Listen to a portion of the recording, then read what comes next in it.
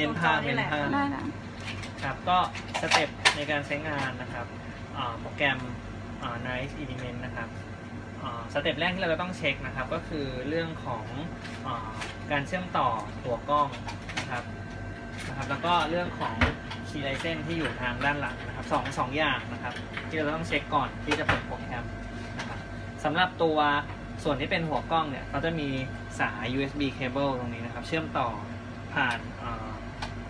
มาที่พอร์ตที่เป็น USB 3 นะครับอันนี้เราต้องเช็คพอร์ตดีๆนิดนึงคือในคอมพิวเตอร์มันจะมีพอร์ต USB ที่เป็น 2.0 กับพอร์ต USB ที่เป็น 3.0 นะครับ 3.0 มันจะเป็นพอร์ตสีฟ้า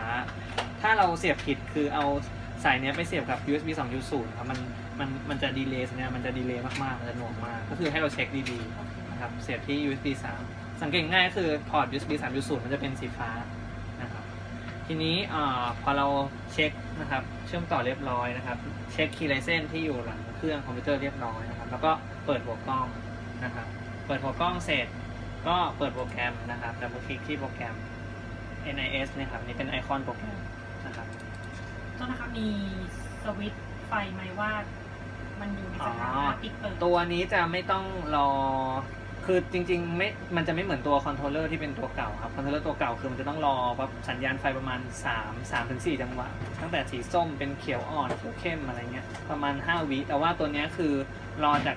สีส้มมันจะมีสัญญาณไฟสเตตัสบอกตรงนี้ครับมันจะมีสีส้มเป็นสีเขียวก็คือเปิดได้เลยประมาณแค่2 วิ2-3 วิคือจะเร็วกว่าพอเปิดเข้ามาในโปรแกรมนะครับหน้าตาโปรแกรมก็จะเป็นอย่างนี้เป็นโล่งๆแบบนี้นะครับก็จะมีส่วนด้านบนซ้ายจะเป็นส่วนที่เป็นทูบาร์แล้วก็แถบที่เราใช้ในการโชว์ภาพนะครับกดเพื่อโชว์ภาพหรือกดเพื่อถ่ายภาพนะครับส่วนทางด้านขวามือจะเป็นปุ่มฟังก์ชันนะครับที่เราใช้ควบคุมหัวกล้องนะครับแล้วก็รวมไปถึงปุ่มฟังก์ชันที่เป็นเรื่องของการวัดหรือว่าการ annotation นะครับ measurement และ annotation นะครับทางด้านล่างจะเป็นโฟลเดอร์ที่เราสามารถเซฟได้นะครับเพื่อให้เก็บภาพที่เราถ่ายนะครับหรือต้องการจะให้ถ่ายภาพอัตโนมัติลงในโฟลเดอร์ที่เราเซฟไว้ก็ได้อันนี้จะเป็นภาพที่เราถ่ายไว้จะอยู่ทางด้านล่างนะครับทีนี้สเต็ปต่อมานะครับเมื่อเราโฟกัสตัวอย่างจากกล้องเรียบร้อยแล้วต้องการจะถ่ายภาพนะครับเปิดโปรแกรมมาแล้วสเต็ปถัดมาให้เราจะต้องกดนะครับก็คือกดปุ่มไลฟ์นะครับปุ่มไลฟ์เนี่ยจะมีอยู่2ปุ่มนะครับอยู่ติดกันเป็นลูกศรเพย์สีเขียวไลฟ์ปุ่มแรกจะเป็นไลฟ์แบบธรรมดาไลฟ์ปุ่มที่2ก็คือจะเป็นไลฟ์แบบคุณภาพก็คือจะมีเขาเรียกว่าความคมชัดหรือว่า resolution ในการพรีวิวความละเอียดในการพรีวิวเฉยๆมากกว่านะครับจริงๆผมดูแบบธรรมดาก็คือจะกดไลฟ์แบบธรรมดานี่ครับอันนี้พอภาพขึ้นมานะครับอันนี้เราเห็นภาพขึ้นมาเสร็จสเต็ปที่เราต้องทำต่อมาคือเป็นเรื่องของการปรับเรื่องของ resolution exposure แล้วก็เรื่องของ color นะครับอันนี้เป็นส่วนที่เกี่ยวข้องก่อนเขาเรียกว่าส่วนที่เราจำเป็นจะต้องปรับก่อนการถ่ายภาพนะครับก็คือจะมี3เรื่องคือเรื่องของ resolution ที่เราต้องการก็คือความคมชัดของภาพถ่ายนะครับ expose ก็คือเรื่องของความสว่างของภาพนะครับแล้วก็เรื่องของ color คือสี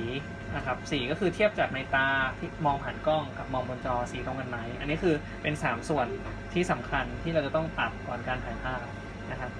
สิ่งแรกนะครับผมก็จะปรับเรื่องของ resolution ก่อน resolution เนี่ยจะมี2อันนะครับมี fast focus กับ quality capture นะครับ fast focus ก็คือเป็นความละเอียดนะครับเป็น resolution หรือว่าความละเอียดในการพรีวิวบนมอนิเตอร์เฉยๆนะครับส่วน quality capture เนี่ยคือความคมชัดของภาพถ่ายนะครับถ้าเราต้องการภาพถ่ายที่มีความคมชัดมากก็คือเลือก resolution ที่สูงที่สุดตรงนี้ครับประมาณอันนี้ประมาณ16ตัวนี้จะได้ประมาณ 16.25 ล้านพิกเซลนะครับก็จะมีแบบเลือกแบบกลางๆก็ได้ถ้าเกิดภาพที่เราต้องการจะถ่ายไม่ต้องการความคมชัดอะไรมากแค่จะถ่ายเก็บไว้ดูเฉยๆก็เลือกแบบกลางๆนะครับเพื่อประหยัดเนื้อที่ในการจัดเก็บไฟล์นะครับอันนี้ขึ้นอยู่กับเรานะครับอันนี้เป็นเรื่องของ quality capture นะครับอันนี้ก็คือ resolution อันนี้ผมต้องการความละเอียดมากผมเลยเลือกไว้สูงๆนะครับถัดมาเป็นเรื่องของ exposure ครับ exposure ก็คือเป็นเรื่องของ การปรับความสว่างนะครับปุ่มคำสั่งของ exposure ตัวนี้มันจะเกี่ยวข้องกับเรื่องของการถัดมาผมยัง โอเคครับหัวข้อถัดมาเป็นเรื่องของสีนะครับในกรณีที่เราดูภาพจากกระบอกตานะครับผ่านกล้องจุลทรรศน์กับดูภาพบนจอมอนิเตอร์แล้วสีไม่ตรงกันนะครับวิธีแก้ปัญหานะครับก็คือเราจะใช้กลุ่มฟังก์ชันที่เป็นหัวข้อ color นะครับเพื่อ setting เพื่อทำออโต้ไวท์นะครับให้โปรแกรมมันแสดงผลสีที่สีขาวที่ถูกต้องก่อนแล้วก็ถึงจะแสดงผลสีอื่นๆได้ถูกต้องนะครับวิธีการทำออโต้ไวท์นะครับก็คือง่ายมากคือเราเลื่อนสไลด์นะครับหรือว่าตัวอย่างให้มันเป็นทางเดินแสงโล่งๆให้มันเห็นเป็นสีไฟก็ได้จริงๆคอนเซปต์ของออโต้ไวท์คือเราต้องการจะหาสีขาวครับมา reference ให้โปรแกรมเห็นสีขาวที่แท้จริงเหมือนเทรนนิ่งโปรแกรมให้โปรแกรมรู้จักสีขาวแล้วก็กดบอกว่าอันนี้แหละเป็นสีขาวนะให้แสดงผลเป็นสีขาวอันนี้เองผมก็จะใช้วิธีง่ายๆก็คือจะเลื่อนสไลด์ออกไปให้มันเป็นแบบในทางเดินแสงมันโล่งๆเป็นสีขาวเพราะว่าไฟเราเป็น LED อยู่แล้วครับก็คือใช้แสงจาก LED ซึ่งเป็นสีขาวเนี่ยให้โปรแกรมรู้จักว่าเป็นสีขาวแล้วก็กดออโต้ไวท์นะครับพอโปรแกรมรู้จักสีขาวเสร็จนะครับเราก็ลองดูตัวอย่างเราอีกทีนะครับแล้วก็ลองเทียบดูกับตานะครับก็จะสังเกตเห็นว่าสีที่บนมอนิเตอร์เนี่ยกับตาก็คือมันจะใกล้เคียงกันมากขึ้นนะครับมันจะมีกรณีที่เราเห็นชัดๆเลยว่าเวลาสีเพี้ยนเนี่ยก็คือบางทีถ้าเกิดเราเอาตัวอย่างออกมาเป็นบริเวณที่เป็นขาวๆแล้วครับอันนี้สีมันยังไม่ได้เพี้ยนนะจริงๆมันต้องเป็นถ้าเกิดสีเพี้ยนจริงมันจะเป็นสีอื่นถ้าเกิดเราเอาตัวอย่างที่ออกมาเป็นทางเดินที่มันเป็นโล่งๆเนี่ยครับถ้าสีเพี้ยนเนี่ยมันอาจจะเป็นสีเขียวสีแดงเป็นสีอื่นที่ไม่ใช่สีขาวหรือว่าสีเทาออโต้ไวท์ที่ถูกต้องมันจะเป็นลักษณะสีขาวสีเทาครับสองสีโอเคอันนี้เป็นเรื่องที่เราจะต้องปรับ3หัวข้อ3อย่างก่อนที่เราจะถ่ายภาพนะครับก็คือเรื่องของ resolution ภาพถ่าย exposure ก็คือเป็นความสว่างของภาพถ่ายแล้วก็เรื่องของสีที่เราต้องเช็คนะครับก็คือสีจะไม่เพี้ยนจากตาทำให้เราได้ภาพถ่ายที่เหมือนกับที่เรามองเห็นจากผ่านตาผ่านกล้องจริงๆนะครับหลังจากนั้นถ้าโอเคแล้วนะครับเราก็จะทำการถ่ายภาพนะครับปุ่มถ่ายภาพจะอยู่ทางใกล้ๆปุ่มไลฟ์นะครับทางทูบาร์ทางด้านบนนะครับถ่ายภาพเนี่ยจะมี2ลักษณะอีกเช่นเดียวกันนะครับมี Capture ธรรมดาครับ Auto Capture นะครับ Capture ธรรมดาคือเขาจะเหมือนแค่ฟรีซภาพไว้นะครับเราจะต้องมาไฟล์แล้วก็เราจะต้องมาเลือกไฟล์แล้วก็กด Save As แล้วก็เลือกโฟลเดอร์ที่เป็น Target ที่เราจะต้องการเซฟภาพอีกทีหนึ่งส่วนถ้า Auto Capture นะครับเป็นการสั่งให้โปรแกรมเซฟภาพอัตโนมัติลงในโฟลเดอร์ที่เราเซฟไว้ตอนแรกครับทีนี้ถ้าเกิดเราจะใช้งานฟังก์ชันที่เป็น Auto Capture นะครับเราก็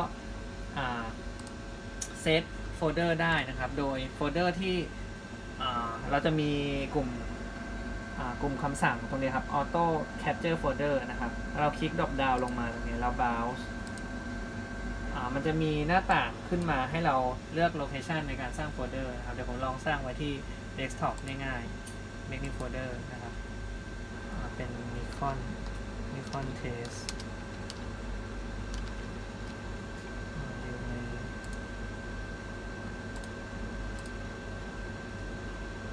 โอเค Nikon Test อยู่ใน Desktop นะครับ Nikon Testทีนี้ถ้าเกิดผมต้องการจะใช้การถ่ายภาพแบบ Auto Capture นะครับผมก็จะกด Auto Capture นะครับลองดูว่าภาพถ่ายที่เราได้นะครับก็จะถูกบันทึกลงในโฟลเดอร์ที่เราตั้งไว้ตรง Auto Capture Folder ตรงนี้อัตโนมัติที่เรามาตามเช็คดูได้นะครับเมื่อกี้อยู่ที่ Desktop ใช่ไหมชื่อ Nikon Test คลิกเข้าไปดูก็จะเห็นภาพถ่ายของเราอยู่ในโฟลเดอร์นะครับที่เราเซฟสร้างไว้ตอนแรกนะครับทีนี้เรื่องของการถ่ายภาพจบไปถัดมาจะเป็นเรื่องของการวิเคราะห์ภาพนะครับแล้วก็การวัดขนาดหรือว่าการใส่ annotation ต่างๆนะครับจะอยู่ในหัวข้อannotation and measurement นะครับทีนี้ก่อนมาวัดขนาดนะครับผมจะแนะนำอีก1กลุ่มฟังก์ชันมันจะมีชื่อว่า manual microscope pad นะครับกลุ่มฟังก์ชันนี้จะเป็นลักษณะของการเลือกกำลังขยายนะครับก่อนนำมาวัดขนาดนะครับ ในขณะนี้ถ้าเกิดผมใช้เลนส์ 10x อยู่นะครับเพื่อถ่ายภาพผมก็จะเลือกเลนส์ 10x นะครับแล้วก็เดี๋ยวลองดูว่าถ้าเกิดเราต้องการจะวัดขนาดนะครับเราเลือกเลนส์ 10x ก่อนแล้วก็ผมต้องการจะวัดความยาวนะครับมาที่เลนส์ผมจะมาที่เลนส์ตรงนี้ต้องการจะทราบว่าจุดนี้ถึงจุดนี้ยาวเท่าไหร่นะครับโดยที่กำลังขยาย 10x ตอนนี้เราใช้ 10x อยู่ก็คือเลือกวัดจุดนี้นะครับมาถึงจุดนี้อันนี้เขาจะโชว์เป็นdistance ออกมาในหน่วยไมครอนนะครับทีนี้เช่นเดียวกันถ้าเกิดเราต้องการจะวัดพื้นที่ครับก็ทำได้เหมือนกันก็คือเลือกตอนนี้เราเลือก 10x อยู่ถูกต้องแล้วนะครับแล้วก็มาเลือก area นะครับ area ตรงนี้เราสามารถวาดเองได้นะครับใช้เมาส์นะครับคลิกค้างไว้นะครับแล้วก็วาดนะครับพอวาดเสร็จแล้วนะครับจะคอนเฟิร์มนะครับเราต้องคลิกขวาที่เมาส์นะครับเขาก็จะขึ้นarea มาว่าที่เราวาดไปเป็นพื้นที่เท่าไหร่อันนี้เป็นเรื่องของการวัด area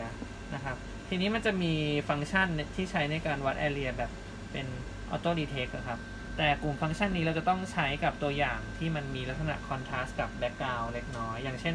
จุดสีดำตรงนี้ครับผมต้องการอยากรู้ว่าจุดสีดำตรงนี้มันมีขนาดเท่าไหร่นะครับ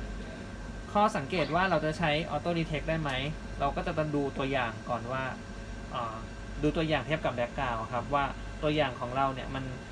มันมีคอนทราสต์กับแบ็กกราวด์มากไหมอย่างจุดนี้เป็นจุดสีดำแบ็กกราวด์เราเป็นสีขาวแสดงว่าโอเคอาจจะใช้ได้นะครับก็คือเราเลือก auto detect นะครับแล้วก็มากดที่สีดำอันนี้เขาจะ detect ให้อันนี้เขา detect ต้องบอกว่าหลักการในการทำ auto detect คือเขาจะ detect จากเปอร์เซ็นต์สีที่มันแบบคอนทราสต์กันครับจุดสีดำกับจุดสีขาวมันคอนทราสต์กันมากมันก็เลย detect ได้แม่นมากยิ่งคอนทราสต์มากเท่าไหร่ก็คือจะยิ่ง detect ได้มากเท่านั้นนะครับ detect เราปรับเทสโชได้ไหมหมายถึงว่าถ้าไปทำปรับเทสโชมาก่อนก็ทำได้ครับมันจะมีเรื่องของการปรับรูปภาพครับมันจะอยู่ในเรื่องพวกเนี้ยคอนทราสต์หรือว่าอะไรพวกเนี้ยแต่ว่าในเวอร์ชันเนี้ยครับมันแบบไม่ได้มีฟังไม่ใช่ AR ครับใน AR ในตัว confocal รู้สึกว่าจะเป็น confocal น่าจะทำได้เคยเห็นเด็กเขา auto detect จุดมันมีโปรแกรมของไนท์นี่แหละauto detect จุดใช้ auto detect เมื่อกี้ใช่คือแล้วก็ใช้ทั้งหมดเลยมั้งถ้าจำไม่ผิดนะคือมันเหมือนมันสามารถเซตเรโชได้ว่าค่าคอนทราสต์ประมาณนี้ถือว่านับเป็นจุดหรืออะไรสักอย่างน่าจะเป็นถ้าแบบนั้นน่าจะเป็นเวอร์ชัน AR ครับทำได้ในคือโปรแกรมเดียวกันแต่คนละเวอร์ชันครับแต่แสดงว่าอันนี้ทำไม่ได้เนาะเครื่องนี้ทำได้ครับถัดมาจะเป็นเรื่องของการนับจำนวนนะครับนับจำนวนเนี่ยจะมีแบบนับธรรมดานะครับนับเป็นจำนวนธรรมดา1 2 3 4 5 6 7 8 9 10นะครับเดี๋ยวลองแล้วก็มีนับแบบ taxonomy ก็คือนับแบบจำแนกกลุ่มนะครับอย่างสมมุติว่าถ้าเกิดเราต้องการจะนับธรรมดานะครับเรากดเขาแล้วก็คลิกมันจะคือจะคลิกตามเมาส์เราครับเหมือนเราเจอเซลล์เจอตัวอย่างแล้วก็คลิกนับไปเรื่อยๆต้องการจะสิ้นสุดก็คือคลิกขวานะครับมันก็จะขึ้นnumber ที่เรานับทั้งหมดอันนี้ก็เป็นการนับแบบธรรมดานะครับถัดมาจะเป็นการนับแบบจัดจำแนกกลุ่มหรือว่า taxonomy เขานะครับ taxonomy เขาเนี่ยเราจะสามารถนะครับเลือกจำแนกกลุ่มได้มากสูงสุดนะครับได้ประมาณ70กลุ่มนะครับก็คือคลิกขวาในเนี้ยเราเลือก taxonomy option นะครับมันจะมีกลุ่มให้เลือกเนี่ยได้70กลุ่มสมมุติว่าผมลองเอา3กลุ่มพอผมจะแบบนับแยก3กลุ่มนะครับผมก็เลือก3มันก็จะมี1 2 3ขึ้นมาให้เราจำแนกเราไปเจอตัวอย่างเซลล์ A เซลล์ B เซลล์ C อะไรเงี้ยเซลล์ชนิด A เซลล์ชนิด B เซลล์ชนิด C ก็คือเราใช้ตรงนี้นับได้นะครับว่า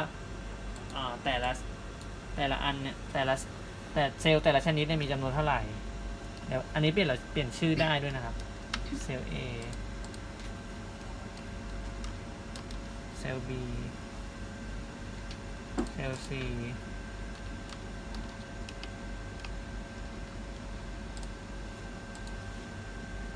สมมติว่าผมเจอเซลล์ A ครับผมก็คลิกนับเซลล์ A ตึ๊ดเจอเซลล์ B นะครับ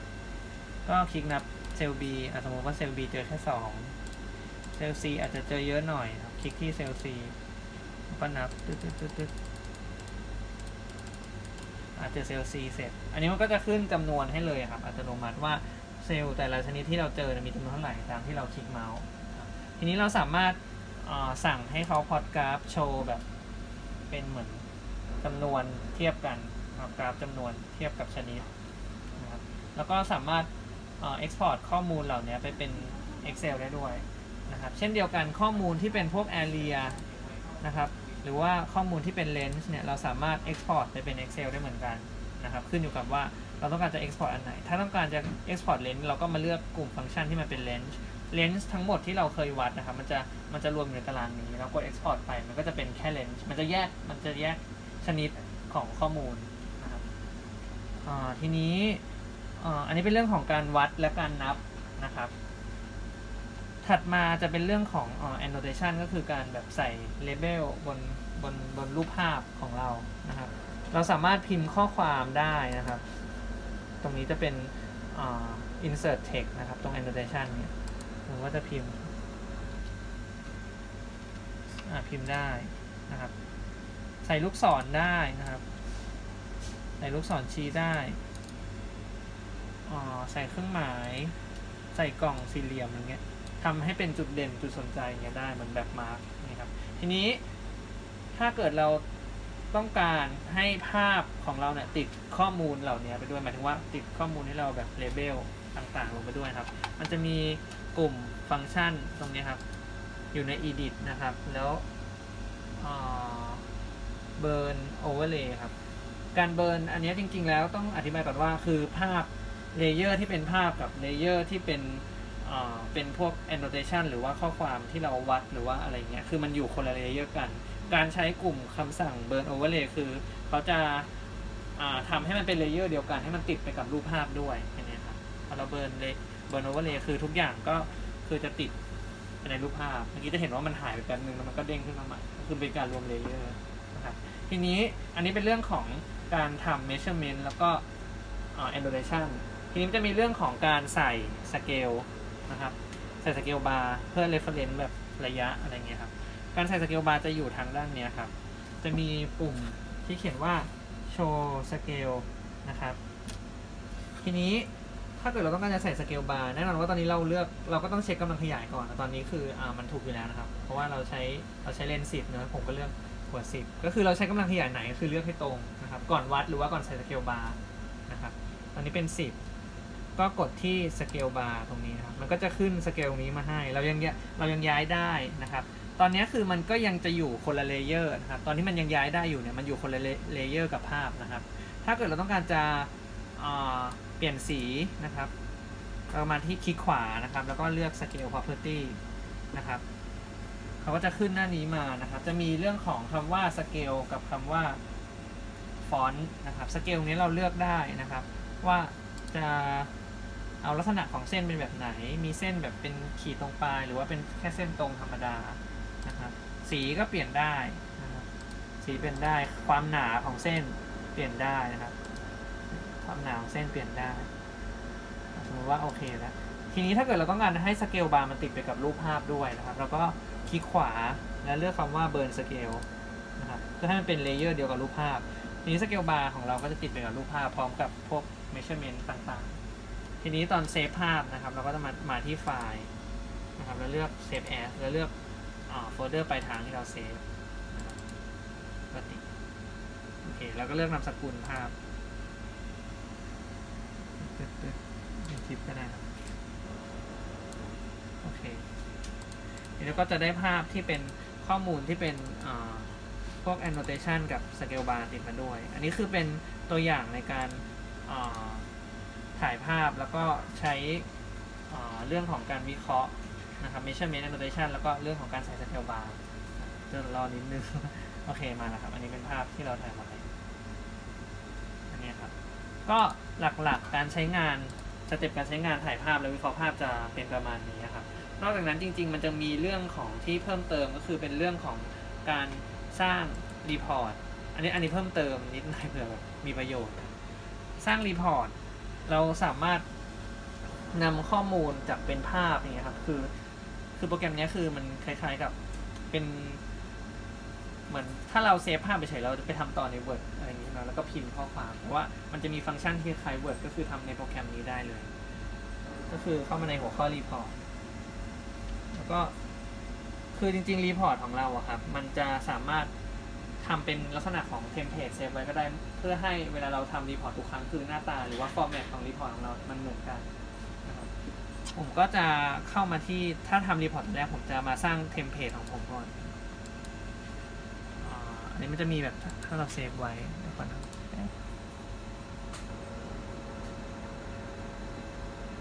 เลือก new template นะครับเพื่อสร้างเทมเพลตใหม่อันนี้มันจะขึ้นหน้าโล่งๆมานะครับเราสามารถสร้างเทมเพลตกำหนดรูปแบบของรีพอร์ตของเราก็ได้อันนี้แบบใส่รูปอันนี้สร้างเทมเพลตก่อนใส่รูปใส่ข้อความอะไรเงี้ยครับอันนี้สมมติว่าเป็นอาจจะโลโก้ของหน่วยงานมาใส่หรือว่าโลโก้ของโรงพยาบาลรามาธิบดีมาใส่กับรีพอร์ตก็ได้บนหัวก็ได้อย่างเงี้ยครับแล้วก็เซฟอันนี้เป็นรูปกับเป็นข้อความที่เราใส่อะไรเงี้ยทีนี้ถ้าเกิดต้องการจะเซฟเทมเพลตนะครับก็คือเลือกไฟล์แล้วก็เซฟแอดนะครับอันนี้เป็นเทมเพลตของเราที่เซฟที่เดสก์ท็อปเลยเป็น United Template โอเคทีนี้ถ้าเกิดเราต้องการจะทำรีพอร์ตนะครับเรามีเทมเพลตเรียบร้อยแล้วสมมุติเราสร้างเทมเพลตเสร็จอันนี้อาจจะไวนิดนึง ก็เข้ามาที่Open Report Template นะครับมันจะมีเนี่ยเทมเพลตที่เราเคยสร้างไว้นะครับแล้วก็นี่เป็นรูปแบบเทมเพลตที่เราสร้างไว้เราก็แค่มาคลิกแล้วก็ Import รูปมาใส่ได้เลยนะครับนี่ก็คือ Analyze เอารูปเข้ามาใส่พิมพ์ข้อความอันนี้จะเป็นถ้ามีโลโก้อะไรมันก็จะขึ้นให้เราหมดอันนี้คือเราออกแบบได้ไฟล์นามสกุลเป็นอะไรไฟล์นามสกุลคือเราเลือกเซฟได้หมดครับว่าจะเป็นหมายถึงว่าไฟล์รีพอร์ตนะครับเทมเพลตเทมเพลตเป็นคอมแพตกับตัวโปรแกรมได้เลยใช่ครับเดี๋ยวขอเช็คแต่ถ้า export นี่คือ export เป็น PDF ใช่ไหมคะใช่ครับเป็น RTT export เป็น PDF ได้ครับ export แบบ report เป็น PDF หรือว่าแบบสั่งพิมพ์เลยก็ได้แล้วเปิดในไฟล์ Word ได้ด้วยเปิดในไฟล์ Word เดี๋ยวผมขอเช็คนะครับไม่แน่ใจเหมือนกันreport เดี๋ยวขอดูตอนที่มันแบบสมมติถ้าเราเซฟเป็น PDF export to PDF RTF น่าจะไม่ได้ Display format น่าจะได้เปิดได้ Display format โอเคอันนี้ใช่ไหมครับค่ะใช่ RTF น่าจะเปิดได้ไม่แน่ใจเลยเราขอลอง ไม่เคยเหมือนกันนะแต่ว่าเครื่องนี้มันไม่มี Word เดี๋ยวลองเปิดก็ได้มันไม่มี Microsoft Word แต่มันมี Word กับ Windows ซึ่งมันเปิดได้ขอลองไม่เคยลองเหมือนกันปกติไม่ใช่ที่นี่ไม่ค่ะไม่แน่เพราะว่าเราไม่ใช่ผู้ขับไม่ใช้แต่ว่า user คนอื่นไม่แน่เพราะว่ารีพอร์ต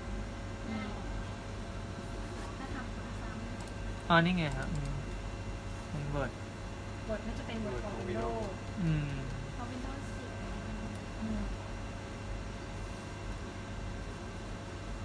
เปิดได้นะเรามาแต่งโน่นนี่นั่น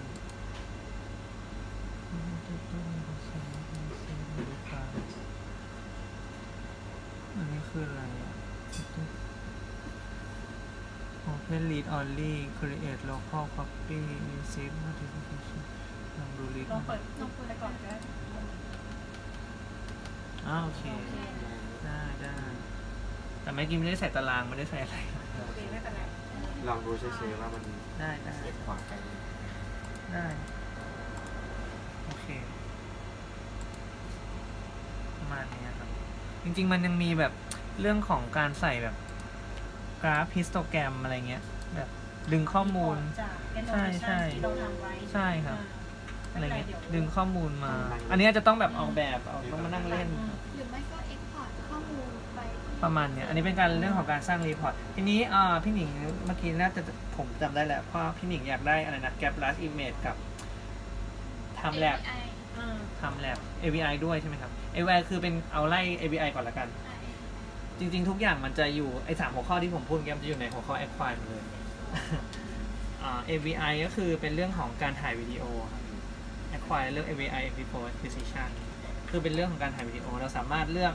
พวก frame rate ได้นะครับแล้วก็ duration เราตั้งเวลาได้ในการถ่ายวิดีโอว่าจะเอาเท่าไหร่ถ้าเราเลือกinfinite ก็คือต้องมากด stop เอง ก็คือถ่ายไม่จำกัดอยาก stop เมื่อไหร่ก็คือมากดทีนี้เราเลือกโฟลเดอร์ที่การจะเซฟได้อันนี้เป็นเรื่องของการถ่ายวิดีโอแบบง่ายๆไม่มีอะไรเดี๋ยวลองถ่ายให้ดูนะครับที่ acquire นะครับ AVI อันนี้ผมโอเคกด record นะครับเลื่อนเทสเล่นไปมาโอเค stop ก็จะได้วิดีโออันนี้อาจจะเล่นเร็วไปหน่อยมันลดสปีดการเล่นตรงนี้ได้ลดสปีดแบบถ้าเกิดแบบเร่งวิดีโอก็ได้หรือว่าทำให้มันเป็นเท่าจริงหรือว่าให้มันช้ากว่าเดิมก็ได้นี่เป็นเรื่องการถ่ายวิดีโอง่ายๆไม่มีอะไร ทีนี้ถัดมาอยู่ใน Acquire เหมือนกันถ้าจะทำ Time Lapse นะครับก็คือเลือก Capture Time Lapse แล้วเลือก Capture Automatic ครับTime Lapse ก็คือเป็นการตั้งเวลาถ่ายภาพเพื่อแบบดูการเปลี่ยนแปลงอะไรเงี้ยครับมันจะมีคำว่า interval duration นะครับ duration ก็คือเป็นช่วงเวลาทั้งหมดที่เราต้องการจะดูการเปลี่ยนแปลงนะครับอย่างเช่นตรงนี้เขาบอกว่าเป็น10 นาทีนะครับกับ interval เนี่ยก็คือช่วงเวลา2 จุดเวลาที่เราแบบต้องการจะถ่ายภาพนะครับว่าเราต้องการจะถ่ายภาพทุกกี่เท่าไหร่กี่นาทีกี่วินาทีอย่างนี้คือมันเป็น10 นาทีนะครับแต่เขาสนใจว่าให้ถ่ายภาพทุกinterval เนี่ยเป็น1 มิลนะครับเพราะนั้นภาพที่เราได้ทั้งหมดนะครับมันก็จะได้11 ภาพนะเพราะว่าทุก1 นาทีคือถ่าย1 ภาพนะครับในเวลาทั้งหมด10 นาทีนี่เขาเริ่มถ่ายจากวินาทีที่0มันก็เลยเป็นรวมกันแล้วเป็น11 ภาพนะครับอันนี้เราตั้งเลือกหน่วยเวลาได้นะครับเราพิมพ์ตรงนี้เองก็ได้นะครับว่าจะเอาเท่าไหร่นะครับเลือกโลเคชันในการเซฟไฟล์ได้คือ bounce order ไปนะครับต้นหลังจากที่เราเซตเสร็จนะครับเรากด run now มันก็จะถ่ายให้เราอัตโนมัติก็คือเราไปชงกาแฟก็คือกลับมา10 นาทีมันก็จะได้11 รูปภาพแล้วก็มารันไฟล์ดูได้ตัววิดีโอข้างบนอันไหนนะครับอันนี้นะครับอันนี้มันเป็นsetting ครับมันเป็นการเรียกกลุ่มคำสั่งกลุ่มเนี้ยที่ผมอธิบายตอนแรกไอตัวพวกนี้ไม่มีไอคอนใช่ไหมไอคอนข้างบนใช่ครับเนี่ยเป็นไอคอนเปิดไฟล์อย่างเดียวป่ะตัววิดีโอวิดีโอเปิดใน Acquire ตรงนี้ครับทำเป็นไอคอนเหรอครับอาจจะเซตได้แต่ว่าไม่เคยทำเดี๋ยวขอลอง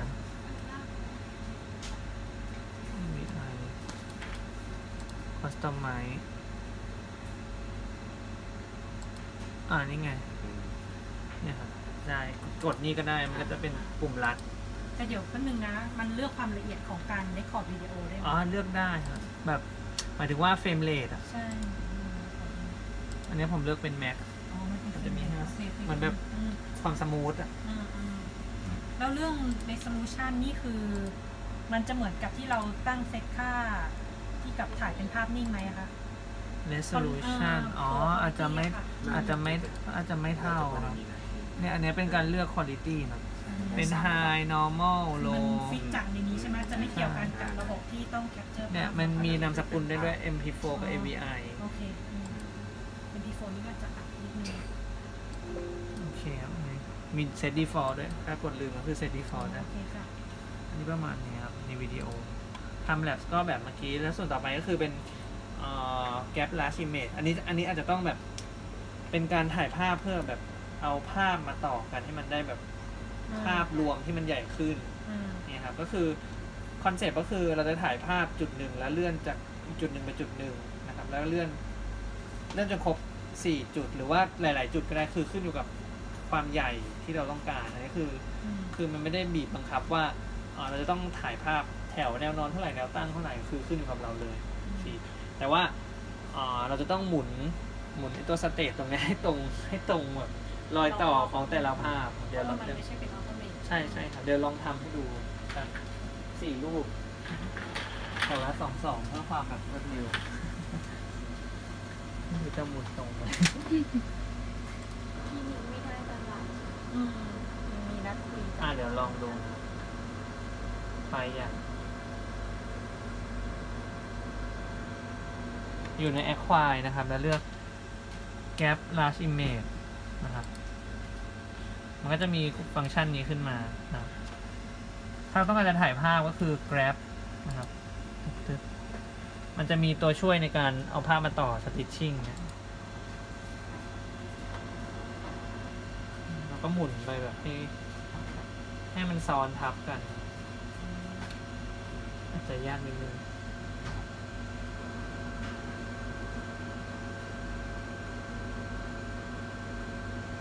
มือนิ่งๆโอเคประมาณนี้แล้วก็ grab อีกทีหนึ่งถ้าเราอันนี้ก็คือมันจะได้ภาพ2 อันต่อกันเนี่ยครับมันจะเป็นตัวอย่างให้เราดูพรีวิวนี้ถ้าเกิดเราต้องการจะเปลี่ยนแถวลงมาข้างล่างก็คือกดอันนี้ครับ render แล้วก็จะเปลี่ยนแนวแถวลงมาให้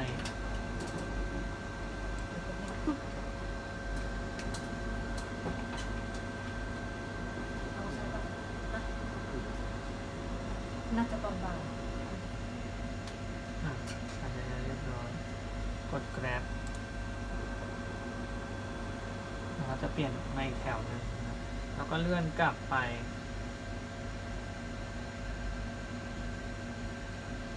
ให้มันแบบซ้อนแนวกัน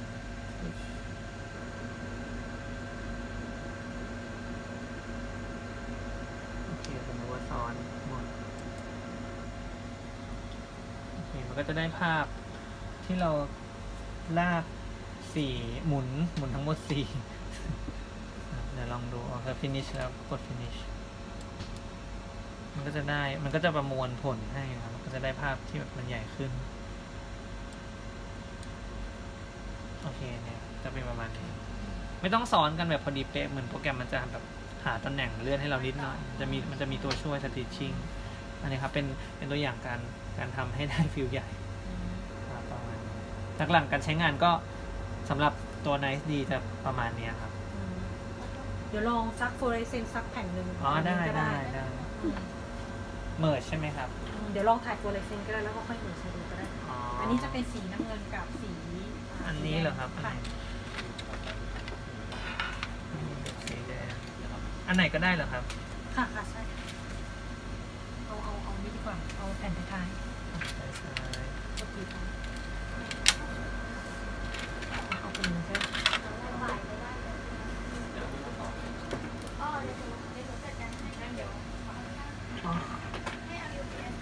เดี๋ยวผมมาต่อก็ได้เพราะว่าแค่จะเอามาที่บ้านต้องเรียงพื้นที่นิดนึงอันนี้มันเป็นอะไรนะเป็นเซลล์เม็ดเลือดอะค่ะต้องดูฟลูออเรสเซนต์นะอย่างเดียวใช่ไหมใช่ใช่เพราะว่าตำแหน่งมันจะอยู่ประมาณไหนต้องดูตรงวงนะคะสีอะไรอะสีน้ำเงินเห็นวงไหมเซลล์มันก็จะอยู่ใช่เซลล์มันอยู่เลยไม่พวกนี้ไหมไม่พวกนี้เลื่อนไปอีกได้ไหมน่าจะใช่เปิดเป็นสีฟลูออเรสเซนต์เลยก็ได้เพราะว่าสีมันเลย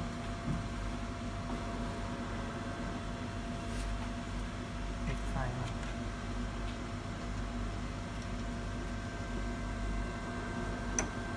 สีน้ำมัน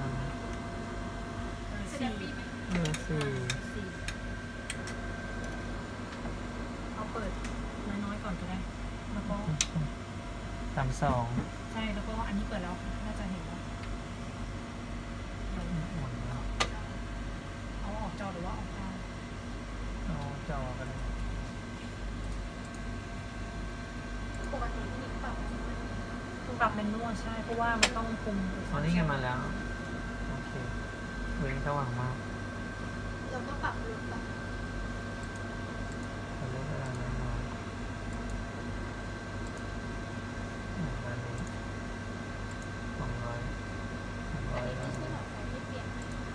อันนี้อันนี้ตัวไฟใหม่ใช่แคปเจอร์คล้ายเดิมอันนี้เป็นสีน้ำเงินกับน้ำแดงเหรอ ไม่เดียว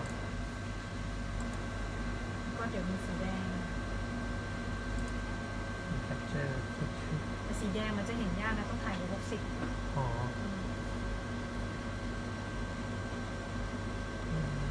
เปลี่ยนเป็นหัว60ก่อนก็ได้เพราะว่ามันจะเห็นเยอะๆชัดนี่มันว่าเซลล์ไหม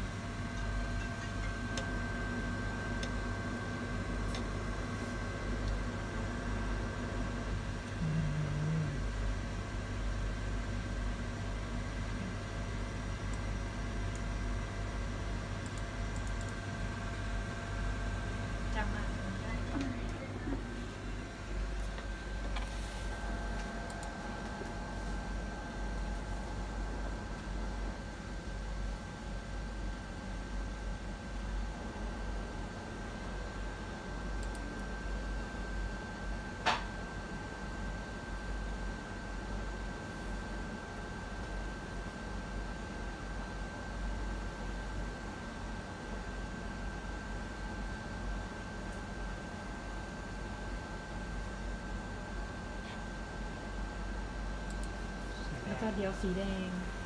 เบอร์3อะค่ะ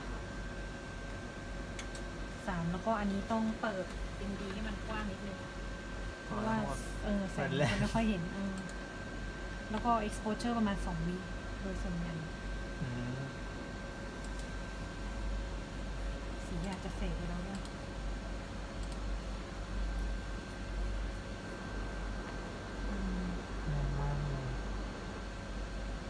ไม่ได้ฮะ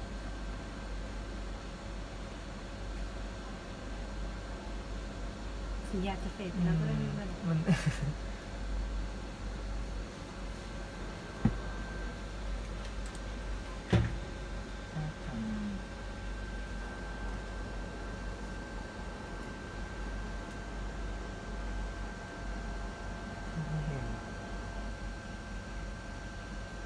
ไม่พอสอันนี้นิดนึงก่อนเอาอย่างโอเคไฟล์นะครับแล้วก็เลือก merge channel อันนี้คือจะ merge ระหว่างสีน้ำเงินกับสีแดงนะครับพอเราเลือก merge channel มันจะมี component RGB ก็คือ channel ของ RGB ครับเราก็ต้องเลือกให้ตรงนะครับแล้วก็จะมี white fill ด้วยนะครับถ้าเกิดเราต้องการจะถ่ายภาพ white fill เพื่อมา merge เพื่อเหมือนหา location อะไรเงี้ยครับลองเลือกสีแดงนะครับจะลอง merge contrast สีแดงถึง7สีน้ำเงินสีเขียวไม่มีสีน้ำเงินนะครับเงินเป็น06ก็ได้โอเคลองดูระหว่างสีแดงกับสีน้ำเงินกดโอเคมันก็จะเมิร์จให้อัตโนมัติอย่างเงี้ยครับซ้อนกันเป็นสีแดงสีน้ำเงินทีนี้เราสามารถก่อนการเมิร์จนะครับอันนี้เป็นภาพหลังการเมิร์จก่อนการเมิร์จทีนี้ถ้าเกิดเราต้องการจะปรับภาพให้มันเข้มหรือว่าให้มันสว่างนะครับมันจะมีกลุ่มฟังก์ชันที่เราเรียกว่าLUT นะครับ Lookup Table นะครับอยู่ใน Visualization Control ตรงนี้ครับเรามาที่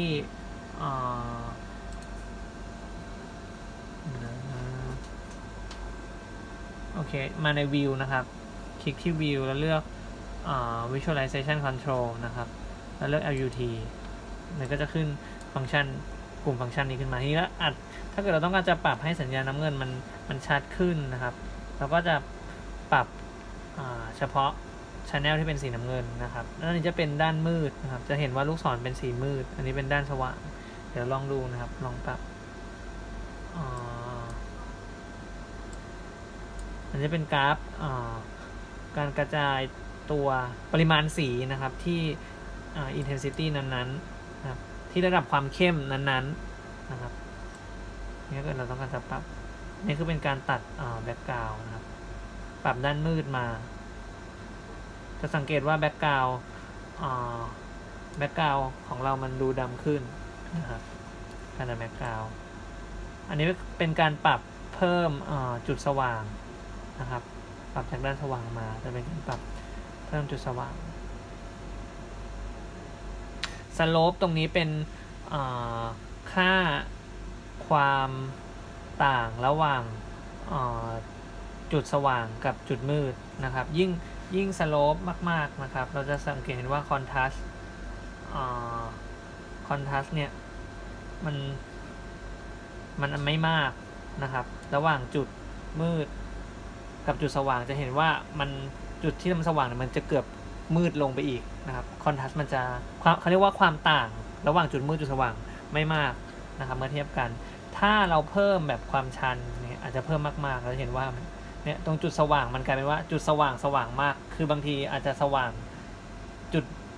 จุดมืดเนี่ยก็สว่างไปด้วยนะครับอันนี้คือเป็นเรื่องของการเพิ่มความสว่างของจุดมืดจุดสว่างนะครับคือบางทีจุดที่สว่างเนี่ยมันก็มีผลกระทบต่อบริเวณข้างเคียงเหมือนกันเนื่องจากมันสว่างมากนะครับอันนี้คือเราก็ต้องดูแล้วก็เลือกปรับนะครับให้มันได้ผลลัพธ์ที่โอเคหรือว่าที่เราต้องการนะครับอันนี้คือเป็นเรื่องของการปรับchannel ใน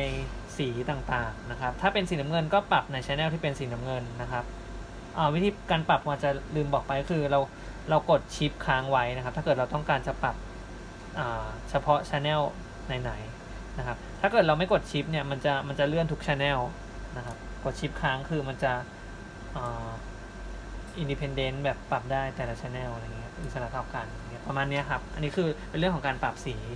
ขอคาหลักไว้ในตัวได้ครับอันนี้ใช่ไหมครับใช่โอเคอันนี้จะได้ง่ายนะครับแล้วเดี๋ยวสอนวิธีปิดกล้องเลยด้วยก็ได้ทีนี้ถ้าเกิดต้องการจะปิดโปรแกรมนะครับก็คือเราสเต็ปการทำงานก็คือเราจะต้องปิดโปรแกรมก่อนปิดกล้องนะครับปิดโปรแกรมเสร็จชึบทำงานเสร็จแล้วปิดโปรแกรมนะครับอันนี้ไม่เซฟก็ได้โอเคแล้วก็ปิดโปรแกรมเสร็จก็ปิดหัวกล้องเลยมันจะมีสวิตช์ตรงนี้นะครับปิดจึ๊บปิดได้เลยเหมือนกันถ้าจะเปิดโปรแกรมก็คือเปิดหัวกล้องก่อนแล้วค่อยเปิดโปรแกรมมันจะสลับกัน อันนี้เราปิดโปรแกรมก่อนค่อยปิดหัวกล้องโอเคแล้วตัวกล้องมันจะร้อนไหมปกติถ่ายได้กี่ชั่วโมงตัวกล้องไม่ร้อนครับตัวกล้องอันนี้มันเป็น CMOS ครับมันถ้าเป็น CCD รุ่นเก่ามันจะแบบร้อนมากๆตัวนี้